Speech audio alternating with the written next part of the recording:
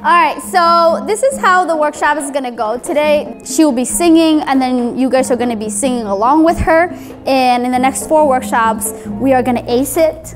And you are all gonna join her to perform with her on the finale. And of course, it's exploratory stage, so we're all experimenting this new song. I mean, have fun with it. Okay, let me explain this. This word is Q. We pronounce it ka. Ka walala kosla. Or you can use the K. Kosla. Or you can use K.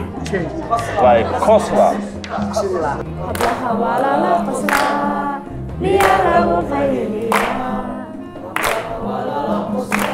Okay, so for the Somali speakers, I'm gonna break it down for you so it's easier.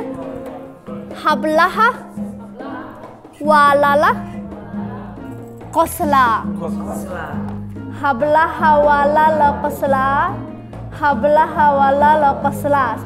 Miya lagu qayliya. The meaning is that hablaha walala qosla, you laugh with women. Miya lagu qayliya, you don't yell at them. You actually laugh with them. You do not yell at them. It's like, this is for men. This message is for men. It means like, don't yell at women. You're supposed to be laughing with her. You're not supposed to be yelling at her. Yeah. So that's what it means. Don't yell at them. Laugh with them. There you go.